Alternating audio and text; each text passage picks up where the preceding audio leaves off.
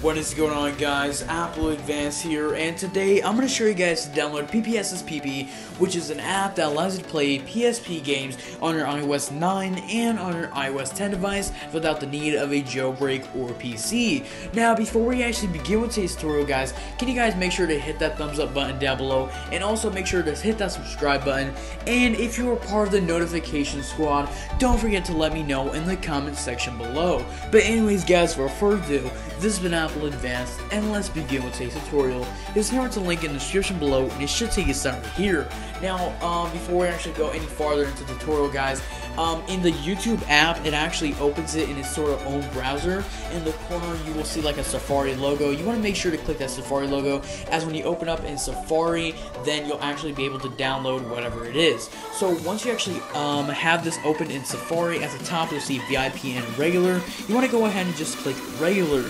Now from here, you want to go ahead and just press download now, and once you press download now, it should come up with a prompt asking you, would you like to install To app or whatnot. And what you want to actually do is just go ahead and press install, and once you actually press install and let it download and all that, you should have this app like right here on my screen, To Helper, and when you click on it, it's going to say something like untrusted enterprise developer. So all you have to do to actually trust the app is head over to settings, and from settings you want to find general, and from general you want to find profile device management.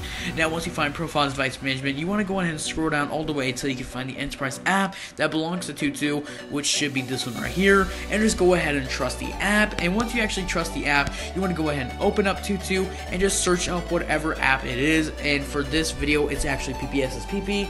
Just search up PPSSPP on the app, download it, and it'll like go up to 100%.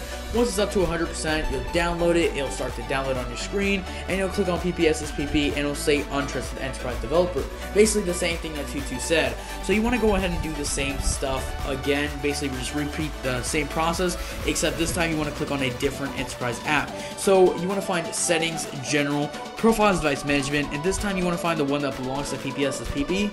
So once you actually find the one that belongs to PPSSPP, which is this one right here, just go on and press trust on it, press trust one more time, and there you go, you have access to PPSSPP back again on your iOS 9 and on your iOS 10 device without the need of a jailbreak or PC. Remember, guys, if you enjoyed the video, don't forget to drop a thumbs up down below. If you haven't subscribed right now, it's been Apple Advanced, and see you guys.